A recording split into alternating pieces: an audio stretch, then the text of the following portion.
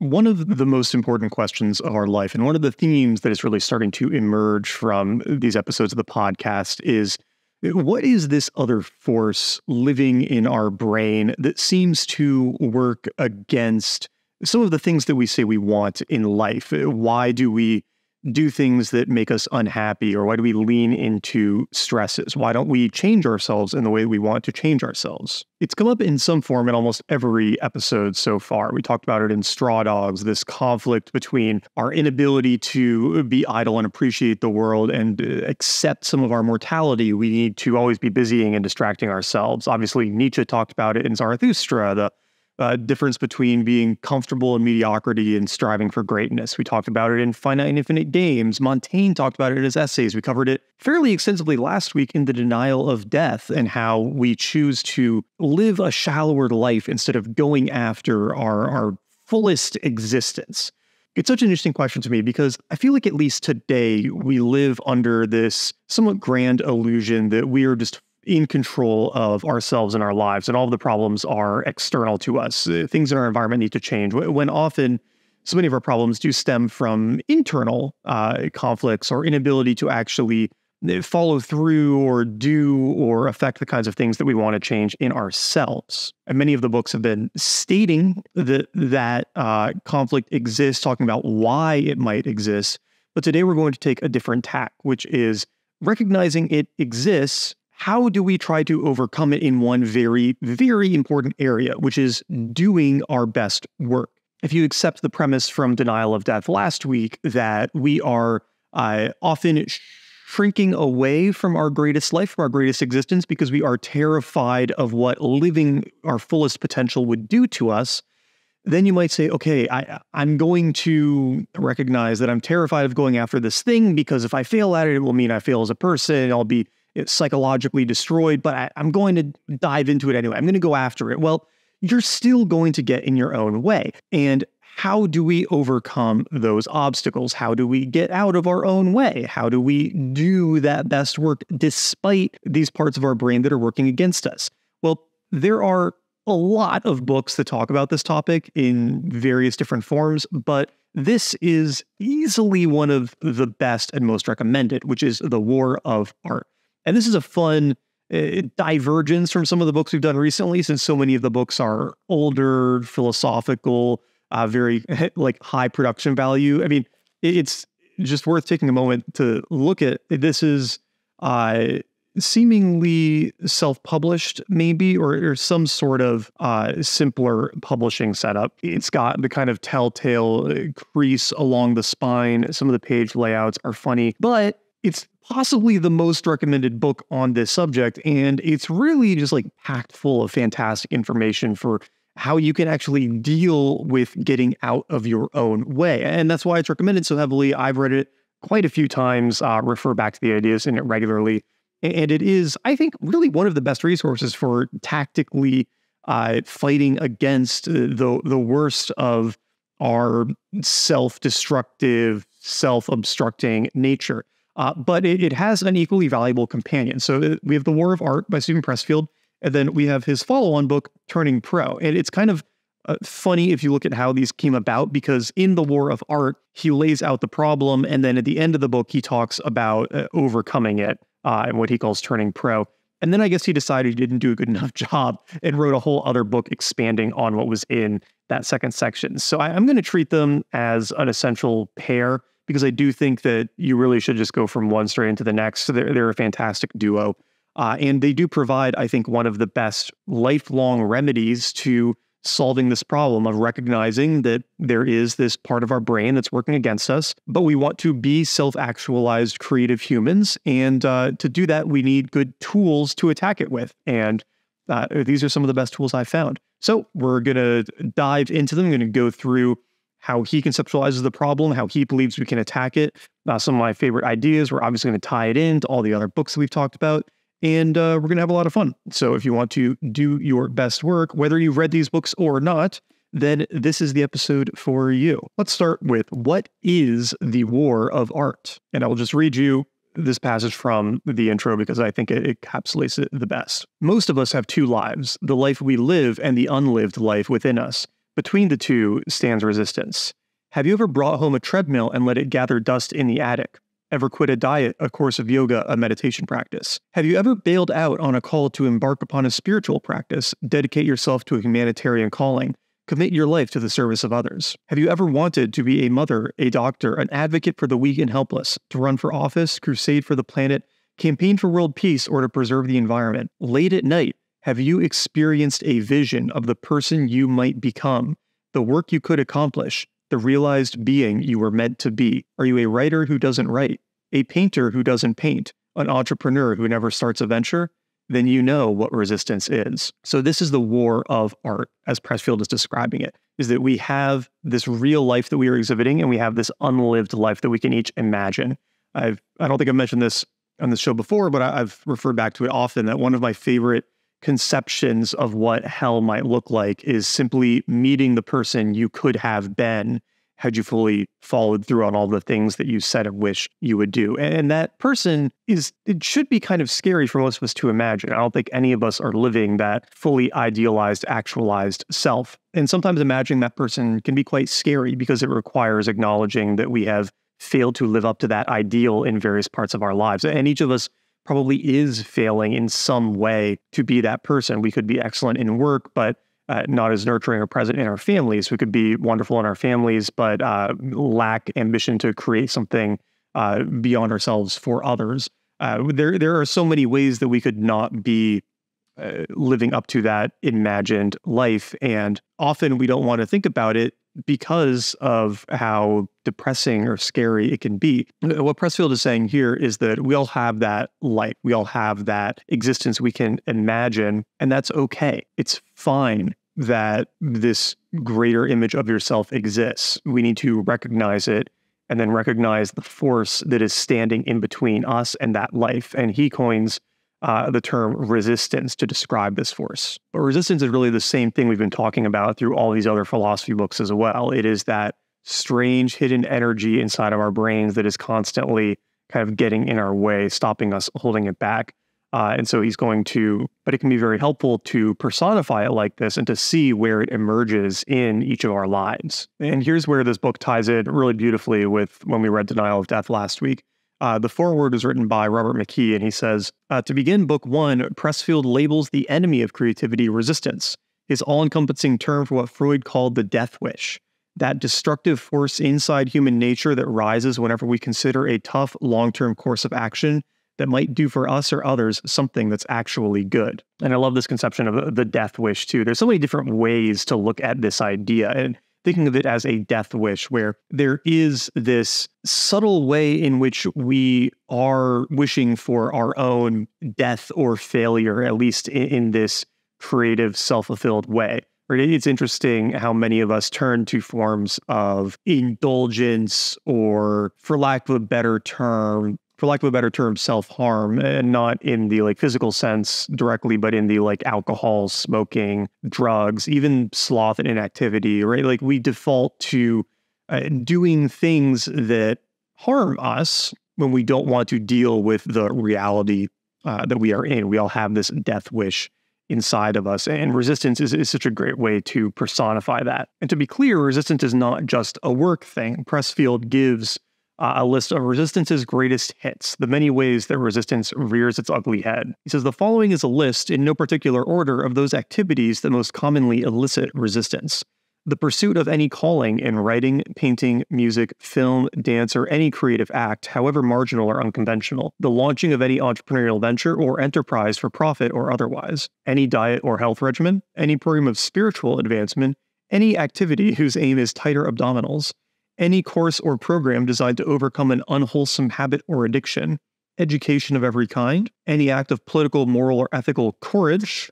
The undertaking of any enterprise or endeavor whose aim is to help others, any act that entails commitment of the heart, the decision to get married, to have a child, to weather a rocky patch in a relationship, the taking of any principled stand in the face of adversity. In other words, any act that rejects immediate gratification in favor of long-term growth, health, or integrity. Or expressed another way, any act that derives from our higher nature instead of our lower. Any of these will elicit resistance. And so there are some clues here about where this crops up, and many of them are going to be familiar, right? Anytime you are sticking your neck out from the herd, there's going to be some resistance to that. Anytime you are choosing to forego short-term satisfaction for long-term benefit, there's going to be some resistance.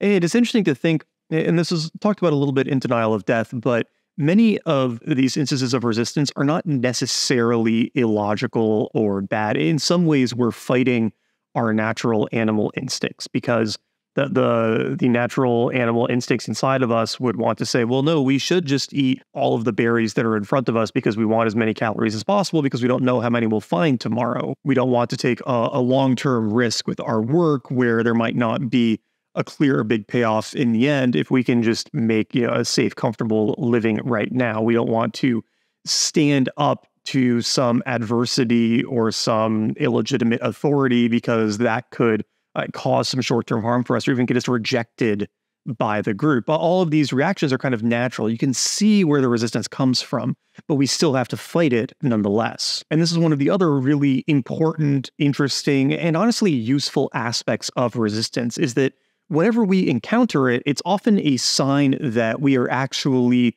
approaching something that might be long-term good for us. A little bit later on, he says, we can use it as a compass. We can navigate by resistance, letting it guide us to that calling or action that we must follow before all others. The more important a call or action is to our soul's evolution, the more resistance we will feel toward pursuing it.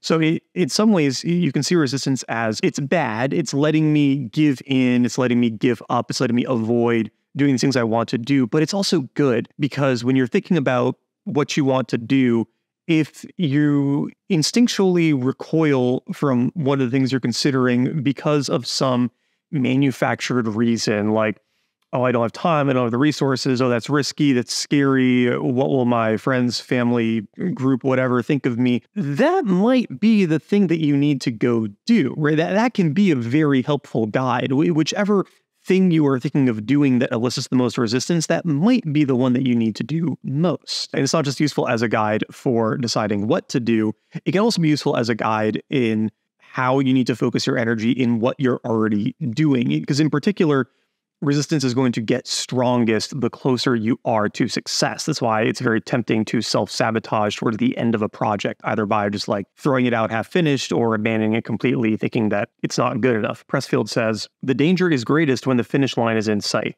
At this point, resistance knows we are about to beat it.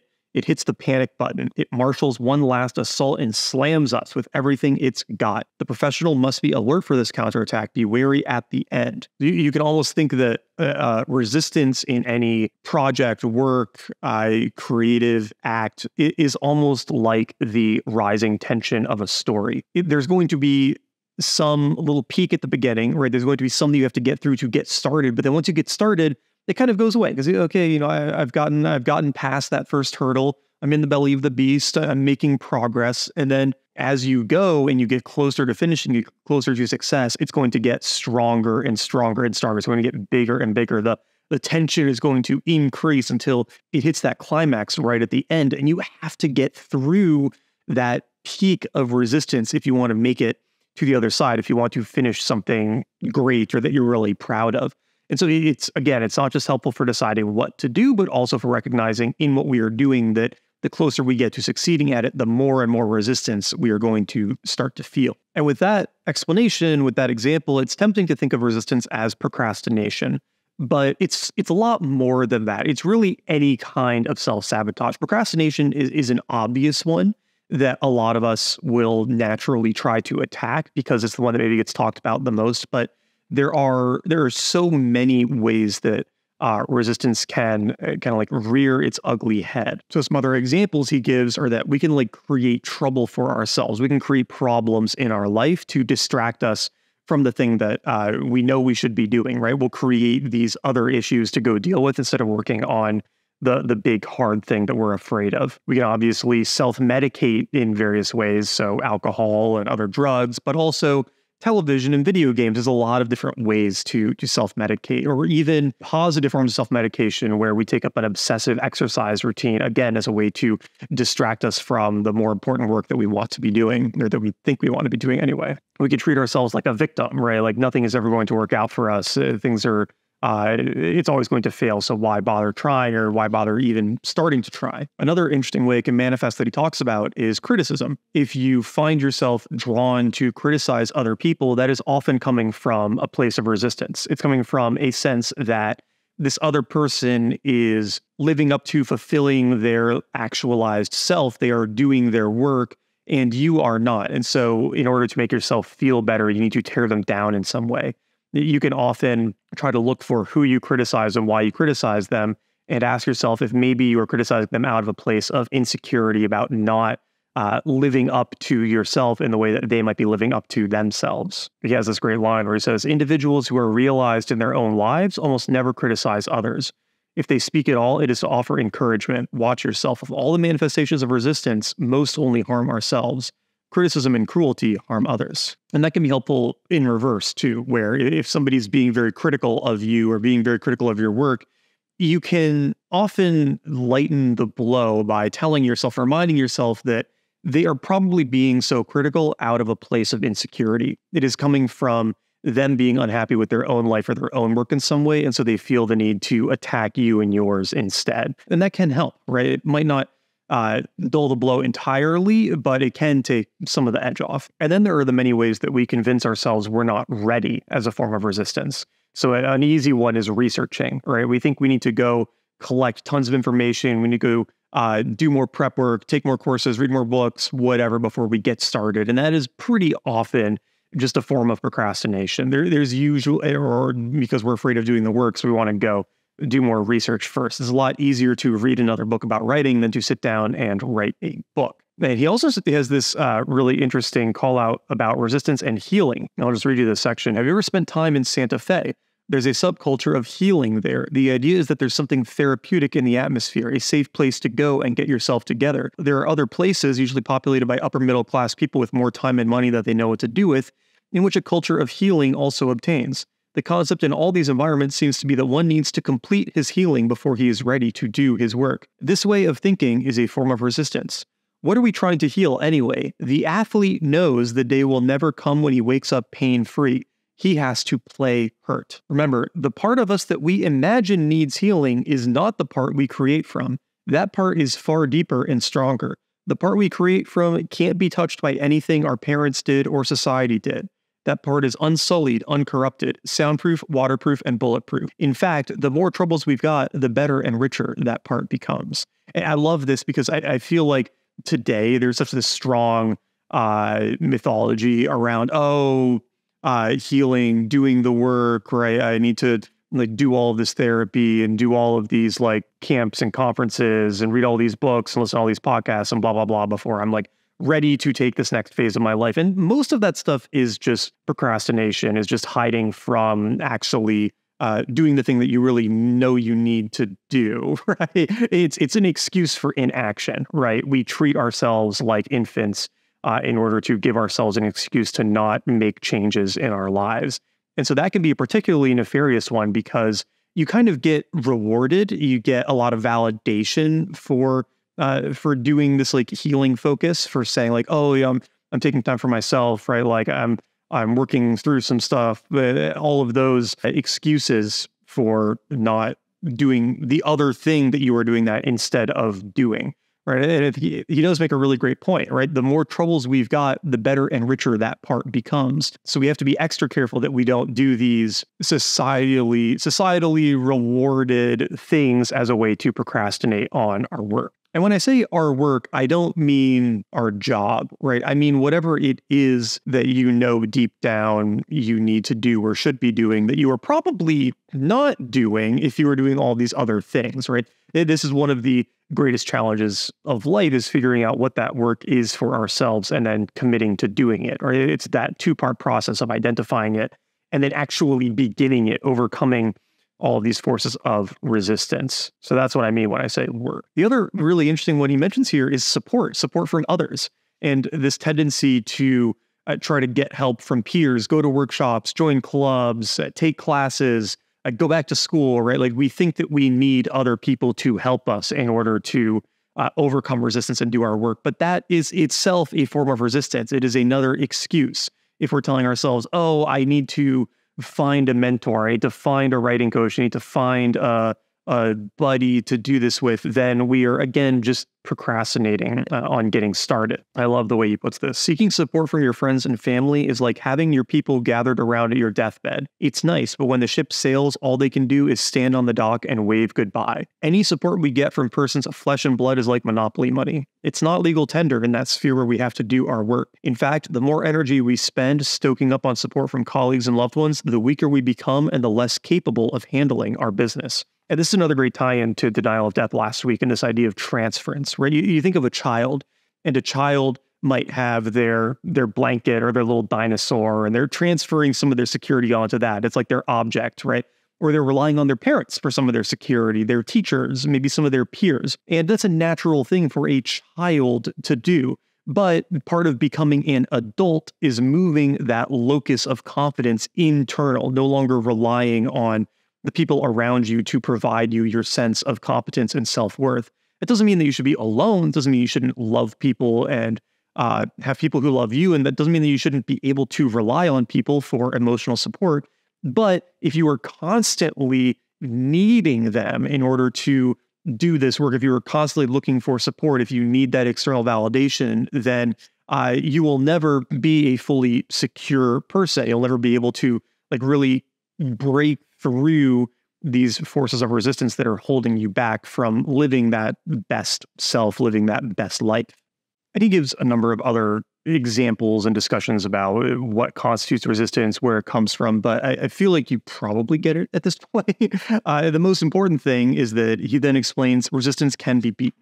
It shows up in all these ways. We seek it out in all these ways. We lean into it. We let it overtake us, but we can defeat it. And here's how. And this is where I basically switch from the War of Art to Turning Pro, because the second section of War of Art is called Turning Pro, and then he expands on it so much in the second book that I think just going to the Turning Pro book is perhaps the better move anyway. And before we dive into that, I just want to remind you about Readwise. So Readwise is my absolute favorite reading tool. I use it for every book that I cover on the show and basically every book that I read. It makes it super easy to organize all of my highlights and everything that I'm learning from each book. It has a fantastic scanner for pulling notes out of physical books if you prefer to read physical like I do. And then it can also pull notes, or it can also pull highlights from anything that you're reading online, any articles, any ebooks, PDFs even. You can pull them all into the Readwise Reader, which is like the best version of an online article reader that I've tried, way better than Instapaper, Pocket, all of those. And then it sends everything to your note-taking app of choice if you use Evernote, Notion, Realm, whatnot, so that you can go through all of your highlights whenever you need them. I use it every day. It is fantastic. If you go to readwise.io/nat, you can get a 60-day free trial and see how you like it yourself. So please be sure to check that out. Support the show. It's readwise.io/nat. All right, let's talk about Turning Pro. Pressfield's going to say that the way we fight resistance is a thorough change in how we approach life. Giving into resistance is being an amateur, and we need to be professionals. The thesis of this book is that what ails you and me has nothing to do with being sick or wrong. What ails us is that we are living our lives as amateurs. The solution is that we turn pro. Turning pro is free, but it's not easy. You don't need to take a course or buy a product. All you need to do is change your mind. Now, before we go on, I think it's important to highlight how this might be right or wrong.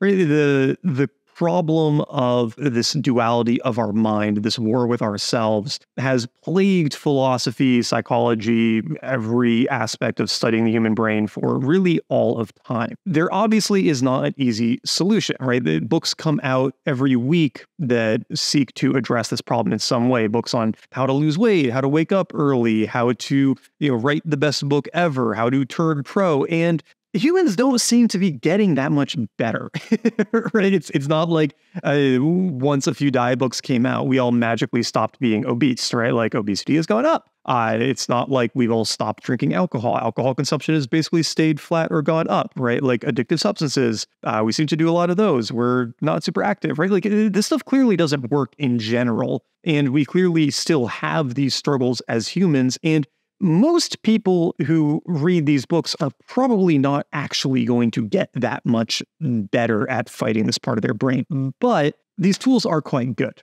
And if you can remember them and use them, then I think you stand a better chance than if you are just trying to fight yourself with no weapons, with no tools. So I really like this framework because it does give us some easy ways to try to shift our mindset a little bit so that we stand a better chance fighting against this resistance. So Pressfield says there are broadly two ways that we live as amateurs, that we avoid going after our best work, that we get in our own way, that we let resistance win. And the first one is kind of sneaky. It's subtle. It's one that you might not think of, one that I find often elicits the greatest aha moments in people. Pressfield says sometimes when we are afraid of embracing our true calling, we'll pursue a shadow calling instead. That shadow career is a metaphor for our real career. Its shape is similar. Its contours feel tantalizingly the same. But a shadow career entails no real risk. If we fail at a shadow career, the consequences are meaningless to us. Are you pursuing a shadow career? Are you getting your PhD in Elizabethan studies because you're afraid to write the tragedies and comedies that you know you have inside you? Are you living the drugs and booze half of the musician's life without actually writing the music? Are you working in a support capacity for an innovator because you're afraid to risk becoming an innovator yourself? If you are dissatisfied with your current life, ask yourself what your current life is a metaphor for. That metaphor will point you towards your true calling. And this is such a beautiful way to capture it, right? So many of us get sucked into this lesser version of the career that we ideally want to do because we are afraid of living that greatest life. It is the Jonah syndrome that we talked about in the denial of death episode. And the shadow career is so tricky because it's really easy for us to fool ourselves to thinking that, no, I am like doing the thing that I love because I'm getting my PhD in Elizabethan studies. But really, like, you want to be writing the tragedies and comedies that you're studying. A sinister version of this I see is people who really want to write books, but who are just writing Twitter threads and newsletters. And I've been one of those people. And it's tough when that gets rewarded very quickly and when you can make good money doing it. But it is still a shadow of that career that you actually want. And obviously, even within what you might think is the more actualized version of the career, there could be subtle forms of this, right? Like the fiction writer who only writes genre pulpy fiction instead of the more literary fiction they really want to write. I think there's so many ways for a shadow career to manifest. That is something we really, really have to watch out for and be careful of. But the second way that we give in is through addictions of various kinds. We might be in a shadow career and have an addiction. We might say we're making progress on a real career and be giving into some addiction instead. And I love how he describes how we end up in these addictions. The pre-addictive individual, you and I when we're young, experiences a calling to art, to service, to honorable sacrifice. In other words, we experience positive aspiration, a vision of the higher realized self we might become. Yeah, the intimation of this calling is followed immediately by the apparition of resistance, fear, self-doubt, self-sabotage.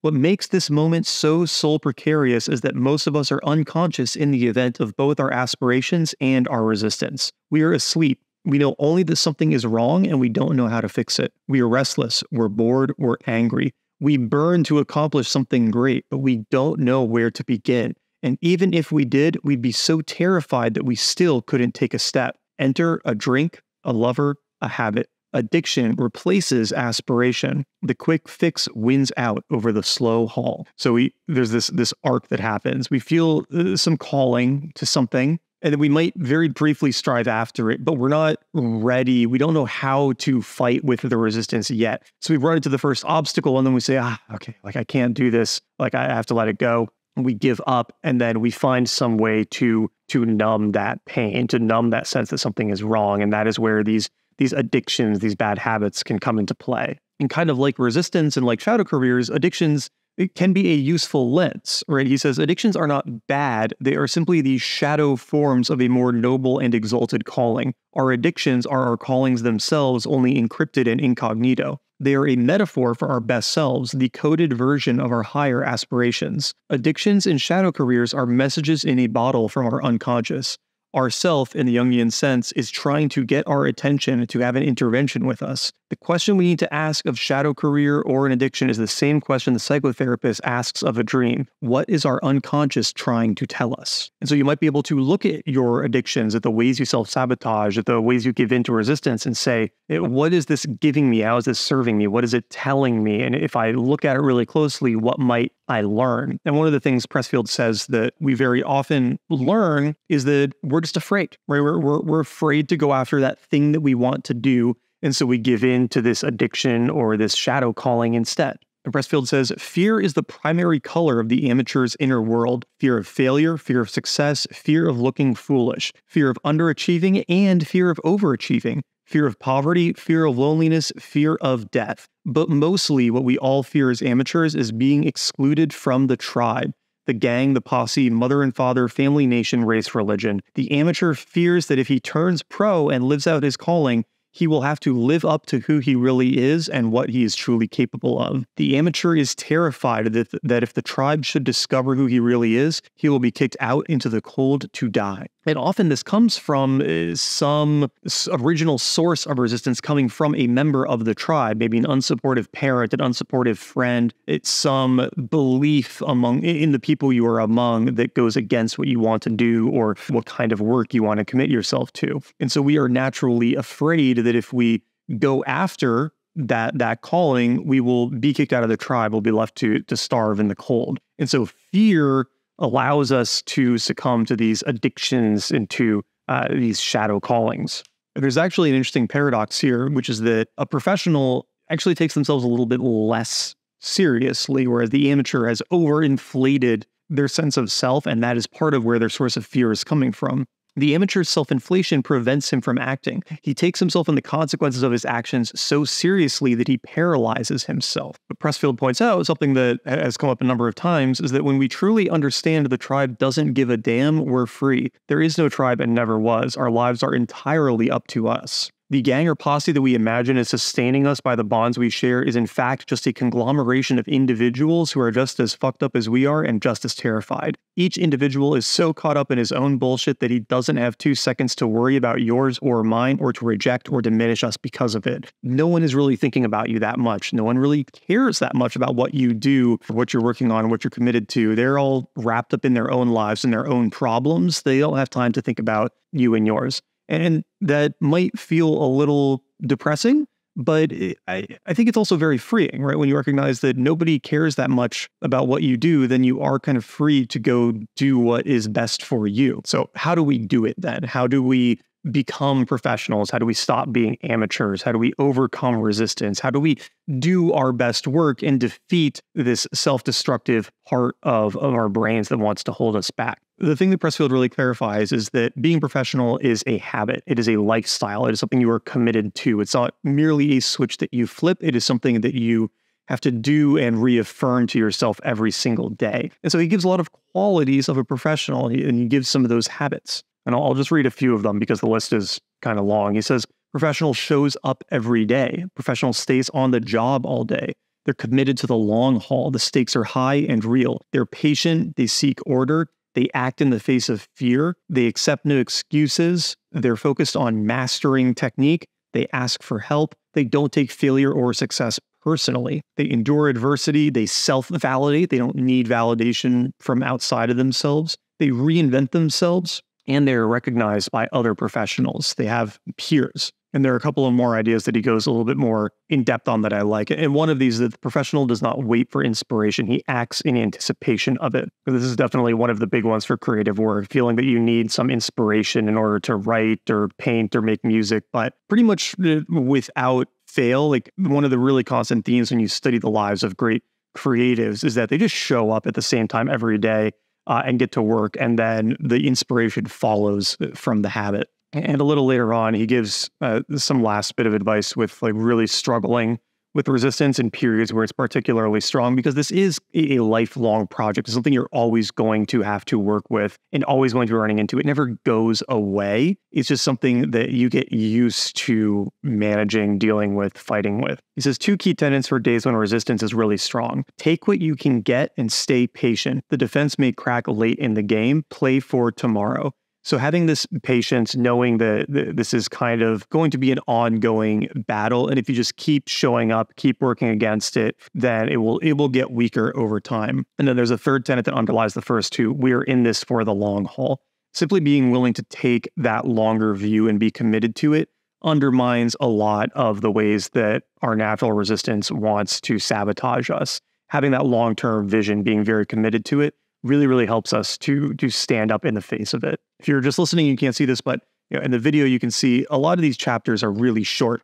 They're just a page or two, and each one provides some advice or some new perspective on it in an interesting way. So it's a neat way of writing a book, right? It's a very different style of nonfiction, and it does have a lot of, I think, really great advice, really great tactical advice for doing what we've been talking about today, right? Recognizing this contradictory force in our life, this resistance that wants to hold us back, stop us from doing our best work, and then how we become professionals to overcome it, to sit down every day and push back against it, and do that best work and not let it overwhelm us, not let it stop us from living up to our best selves. So definitely pick up a copy of War of Art and Turning Pro by Stephen Pressfield. Check out readwise.io/nat for my favorite reading tool if you haven't already. And if you're enjoying this show, please send it to a friend or leave it a review on iTunes, Spotify, wherever you listen to podcasts. Like and subscribe on YouTube, kind of like all the usual things, you know the deal. But really, if you can share it with a friend, that is the most helpful thing that you can do to make sure this podcast keeps growing and I keep working on it. Thank you, as always, for listening, and I'll see you next week.